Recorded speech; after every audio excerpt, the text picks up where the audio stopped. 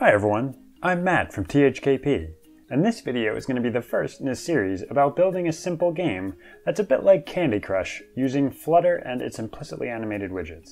As you can see, users can swipe up and down or left and right to move the columns and rows around. Whenever the user makes a string of 3 or more of a particular color, those boxes disappear and the whole thing collapses inwards towards the center. Alright, let's get into it. Okay, so we're basically starting with the basic Flutter create app that they start you off with. We have the My App, My Homepage, as I'm assuming you're familiar. And so in our build method, we just have very simple, so we've got a scaffold. We're centering the content of the scaffold. We're going to need to receive user input. As you saw from the example before, the user needs to be able to swipe to move the columns and rows. So we're going to need to implement on-pan start, on-pan update, and on-pan to end at some point.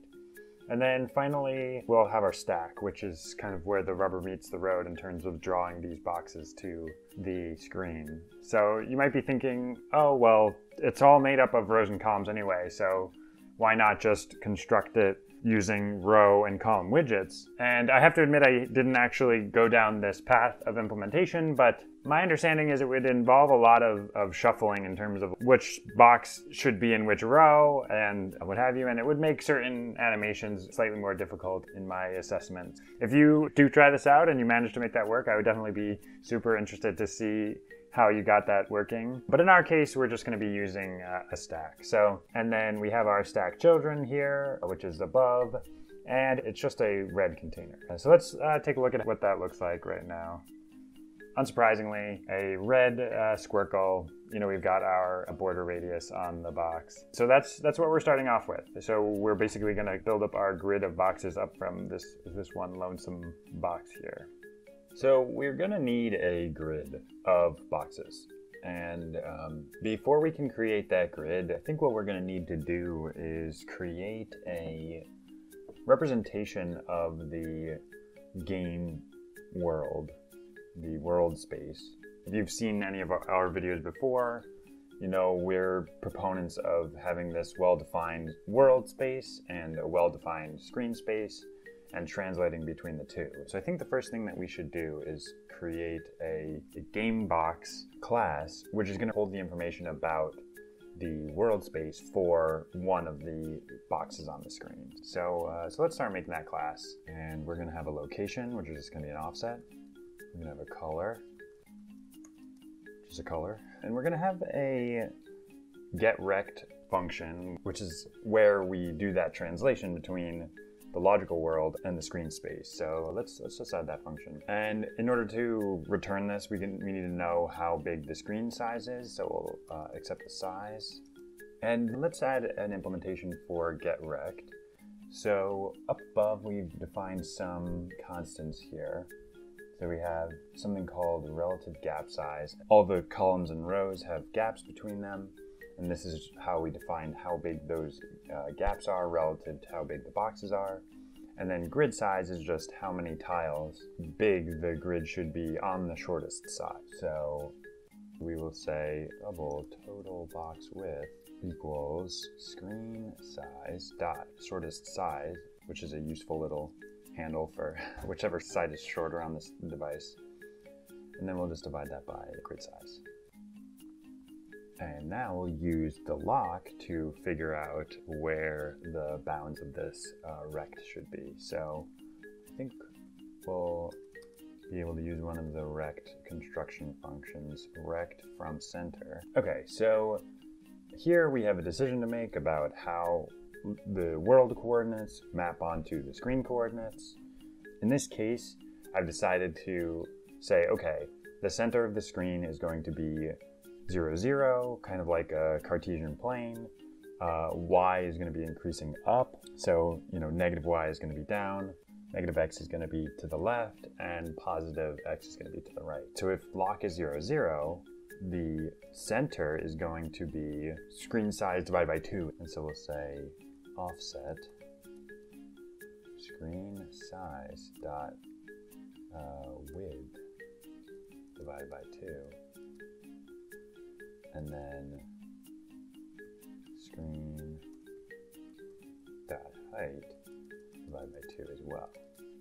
And so now this is the center, and then in order to figure out actually where the box will lie, we will say that this lock is in terms of kind of a unit-sized grid. So 1 unit is 1 box. And then in addition, we'll have all of the boxes centered on kind of half units. So the center is 0, 0, and then all the boxes around it are at 0.5 aligned values. We will say plus lock dot dx times total box width.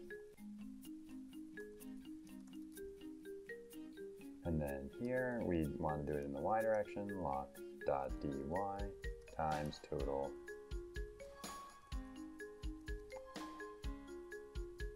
Okay, we'll just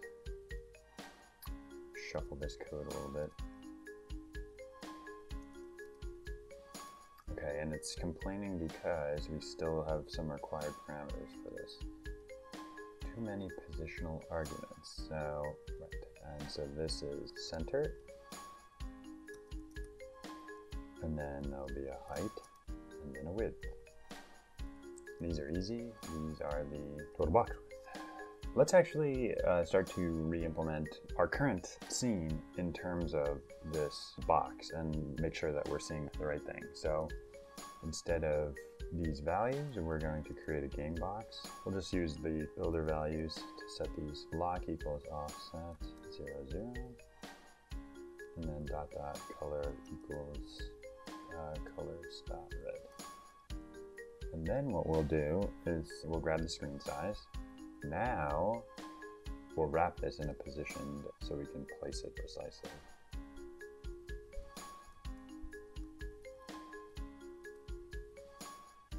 And then generally the way that I do this is I will say rect equals, and top is going to be GameBox rect dot top. Left is going to be GameBox rect dot.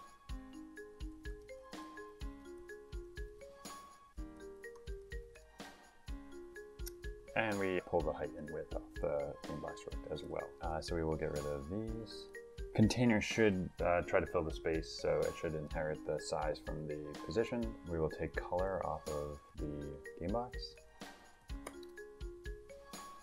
Okay.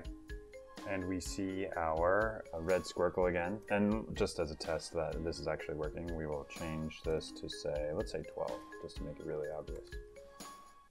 Oh, wow.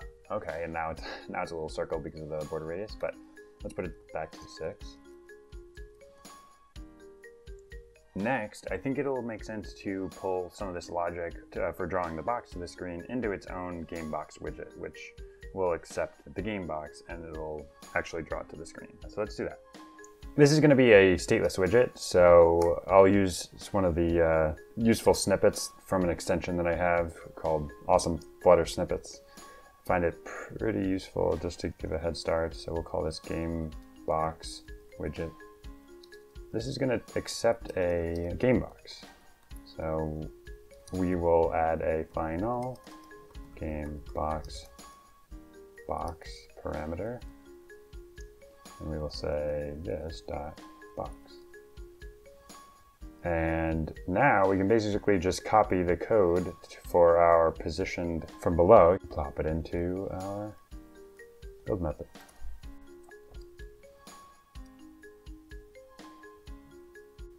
Okay, and instead of our positioned here, we will use our GameBox widget, and we will pass in box. Okay, and then this should look the same. Exciting. So let's just, again, we'll just change something just to confirm. And our box turns green. So now we have our GameBox widget. And this will make it easier for us to just create a list of these game boxes, and then we can pass them all into these GameBox widgets. So this will be a useful handle for us when we're building our game board. So now let's generate our quote-unquote game board, and that is just going to be stored as a list of game boxes on our homepage state. So game box boxes, and we'll create a method that generates the game boxes.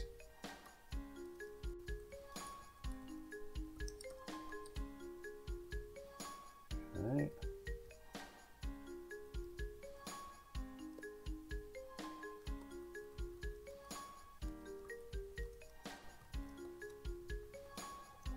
Okay, so we are creating our list of game boxes. We start from -2.5 while it's less than +2.5. We continue, and then we just generate all of the game boxes, add them to result, and then we return that. So let's call this, we'll just say that this is boxes.map b arrow game box.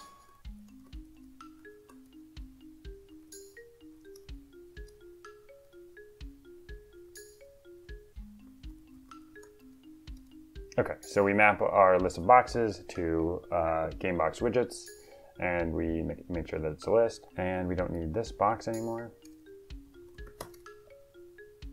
Okay, now we have our grid of red boxes. We have an off by 1 error where this should be allowed to be less than or equal to.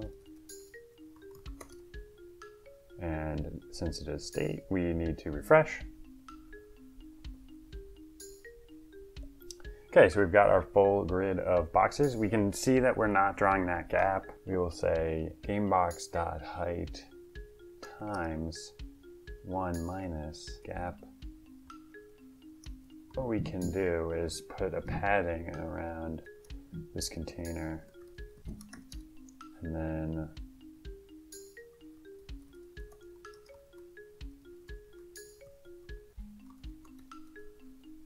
we say GameBoxRect.width times relative gap size. And then this can be divided by 2. Basically, we want a grid gap of relative gap size, but we only want to do half that size gap on any particular side. Nice, so now we're getting our gappy grid. And so this is pretty unexciting right now. Any move would just instantly disappear the whole grid. So let's start to generate some colors. First off, we'll just make a list of, let's make this a const list.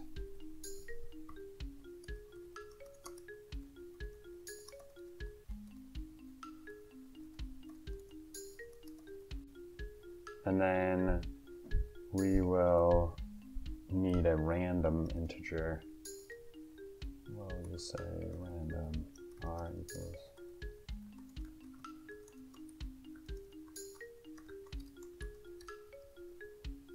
And this will be colors sub r dot next int.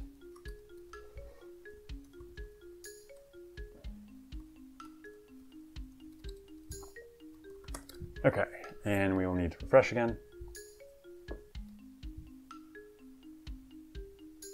All right, and now we are getting this colorful grid of boxes. If you think back to the original example, the way that it worked is if you have 3 colors in a row, it should disappear.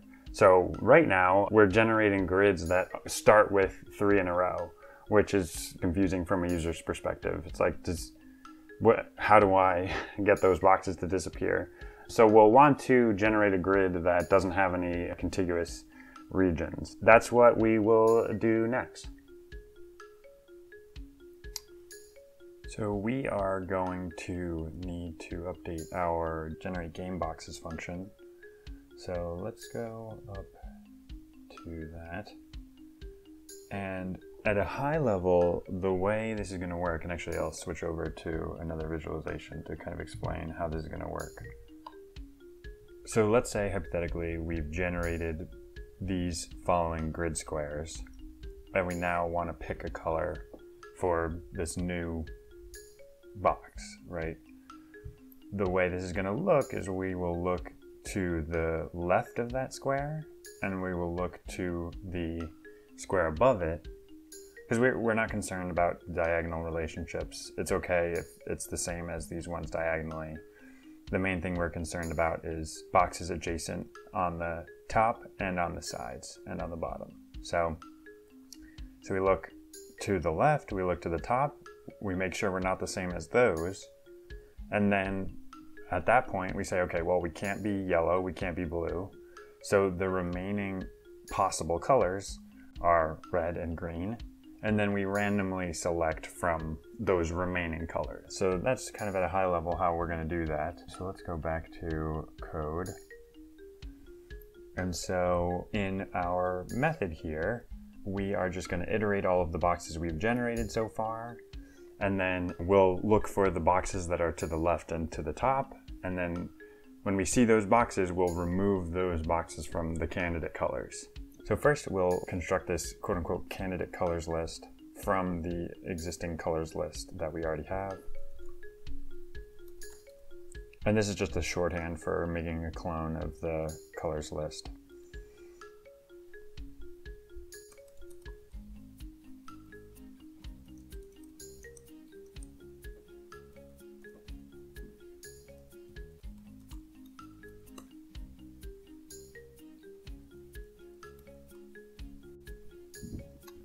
So we're checking that the box that we're looking at has the same X location. That means that they're all in the same column.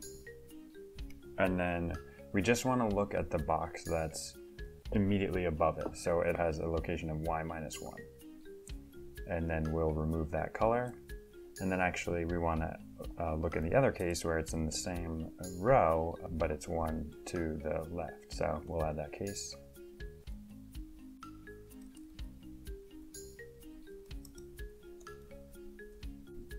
Okay, so we should be constructing candidate colors correctly now, and we just need to update down here that we select the color randomly from candidate colors instead of our fixed colors list. So we have a minor logic error. We are anding all of these logical operations together, and we should be doing OR. This is a minor thing. This gets into the precedence of these operations. We know that AND is evaluated before ORs, but I just always like to be explicit in these cases and wrap these components in parentheses just to make it very clear what is getting evaluated first. Okay, so if we take a look at our app, we can see that we have successfully generated a grid without any contiguous color regions. And now we're going to get into some more interesting stuff. We're actually going to add the ability to interact with these rows and columns. So we're going to put our gesture detector to use, but just to break down this problem at a high level for how we're going to address this. The general approach is going to be when the user taps, we figure out which box they're tapping on.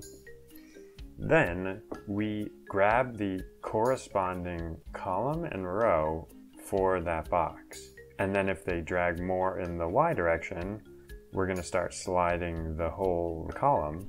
And if they drag more in the X direction, we're going to start moving the row. So let's get into it.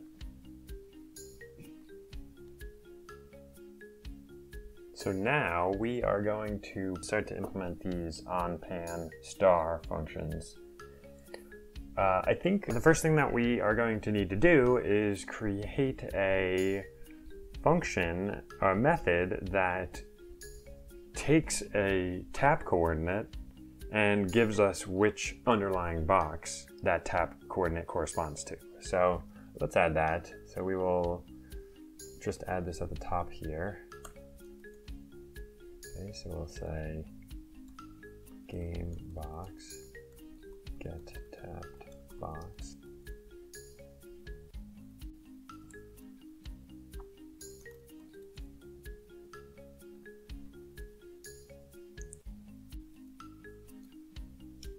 Okay, so we are getting our rect for each one of these boxes, and we want to see if it contains the tapped coordinate, so we're going to need to pass that into this method.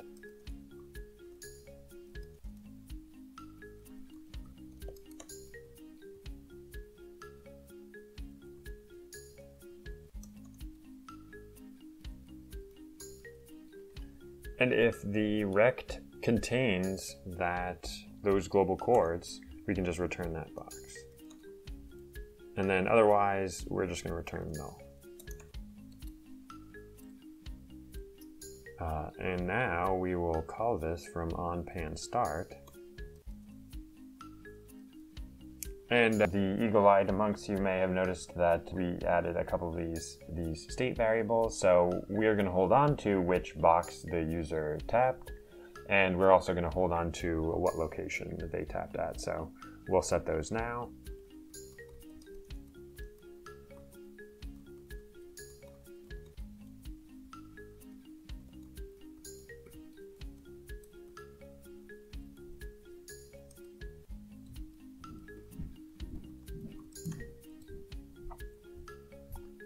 I think for right now, our goal should be to get it so that we can just drag one square around. So on update, we will move our box around. And now I think it makes sense for us to add a little bit of state to our box. So the box will hold on to where the box started before the user started dragging it around. And that'll be useful if we need the box to snap back to where it was before the user started tapping. So let's go up and add that.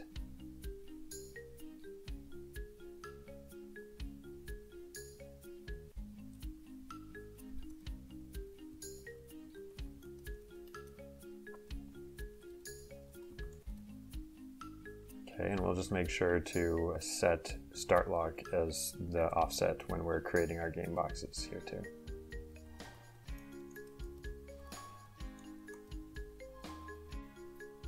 So we have our tapped box, we have our tapped location. These drag update details are going to give us the new global position. So we will update our tapped box's location. And since we're going to be updating state that affects the way the view is drawn, we will call setState.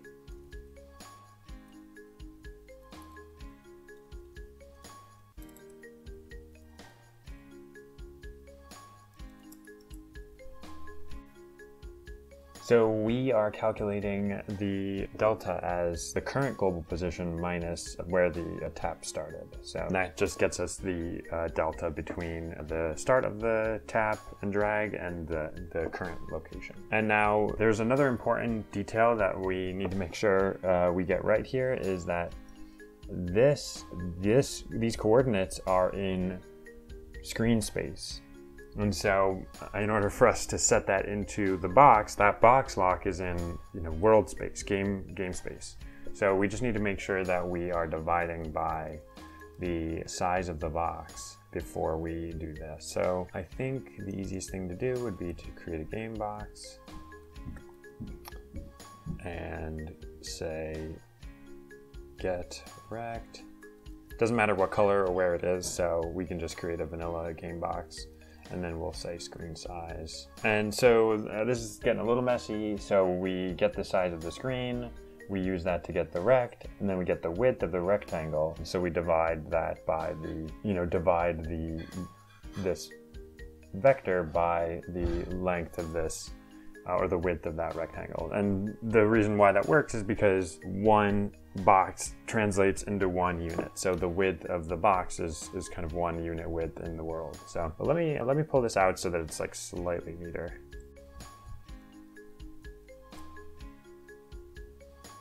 We may need this in the future, so I'm also gonna pull out this game box. So we'll just say rect, game box, rect.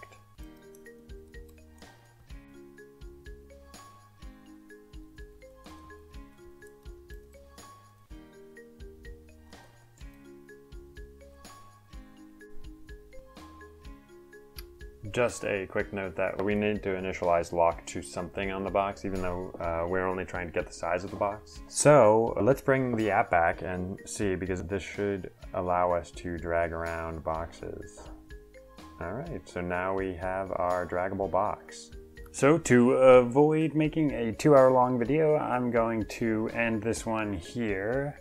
In our next video, we're going to continue the implementation of dragging the rows and columns, and we're going to show you how to detect and remove streaks of 3 or more colored boxes. I hope you will join us for the next installment of this series. Thanks for checking out this tutorial, and keep an eye out for future videos from THKP. If you found this useful, give us a thumbs up, and if you're interested in seeing more, don't hesitate to subscribe.